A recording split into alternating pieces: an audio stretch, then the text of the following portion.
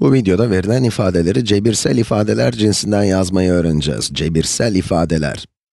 İlk ifadede eksi 7'nin 8 çarpı x ile toplamı isteniyor. Toplam dediği için burada toplama işlemi yapacağız. Eksi 7 ve 8 çarpı x'i toplayacağız. 8 ile x'i çarparsak 8x olur.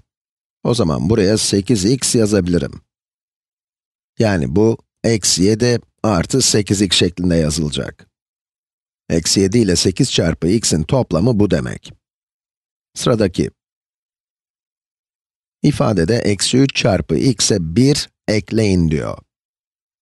Önce eksi 3 çarpı x'i alalım ve buna da 1 ekleyelim. 1 ekliyoruz. Eksi 3 çarpı x'in yerine eksi 3x yazabiliriz. Ve bu sonuca da 1 ekleyin demiş. Yani artı 1 yazacağız. Eksi 3x artı 1. Ve sonuncu ifademiz.